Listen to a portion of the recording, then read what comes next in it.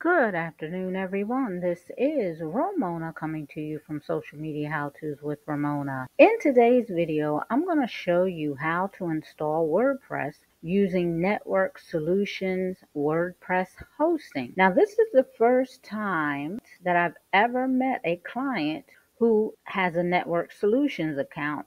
Now, most of the hosting companies, it's a little more intuitive as to how to install and set up the WordPress, but this I found a little confusing. So I wanted to do this video for anyone else who encounters Network Solution as a host. The first thing you want to do is just go to Network Solutions website, click login, and log into either your account or your client's account. Once you log in, you should be on the My Account homepage.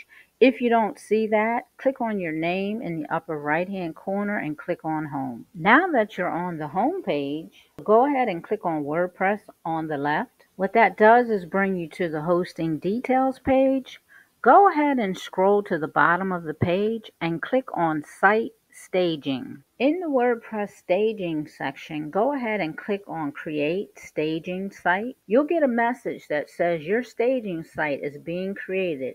Please allow up to 10 minutes for the creation to complete. So again, this is odd to me because normally on the modern hosting sites, they actually give you a little progression chart of what's happening so you can actually see that the site is being created, and then it'll let you know when the site is ready. But again, Network Solutions is very old, looks outdated, so this is just something you just might have to get used to. Once you've created the staging site, go ahead and click on the Staging Admin Panel Login.